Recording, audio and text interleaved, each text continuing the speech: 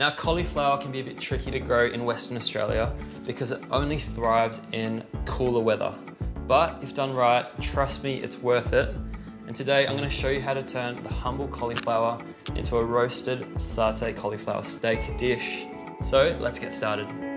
First things first, we're going to prep our cauliflower. And to do that, I'm going to take off these green kind of leaves, just breaking them off. I'm cutting lengthways about 2 to 3 centimeters thick.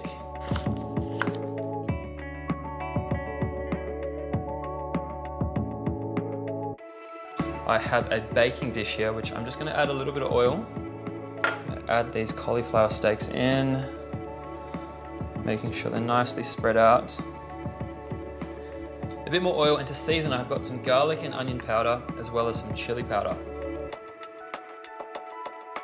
And just a bit of salt to season.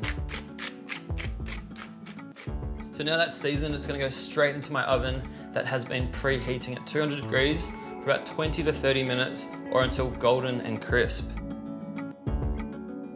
So now my cauliflower steaks are roasting away. I'm going to show you how to make a really simple satay sauce. So I have here with me some red curry paste. I've just got a pan here on low heat. To that I'm adding some sweet soy sauce, some sriracha. I'm going to grate in a little bit of garlic. We've got some coconut milk. I'm adding in some natural peanut butter, but I prefer smooth, so straight in. A little bit of water to help loosen the sauce.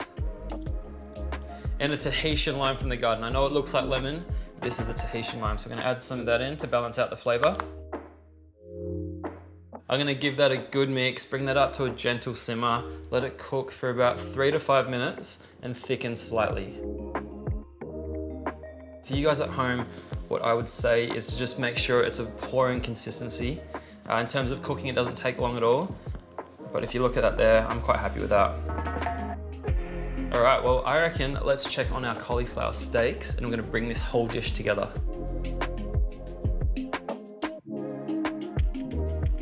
So my cauliflower is nice and hot. I'm gonna let that rest just for a minute or so whilst I prep my toppings.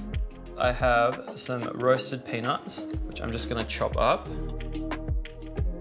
I have some spring onion as well, just to add some freshness. Some coriander leaves and some fried shallots.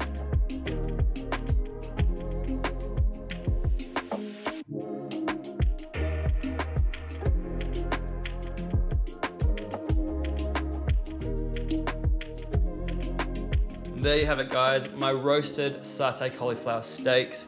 Give this a go at home. It's a great plant-based alternative to your classic steak.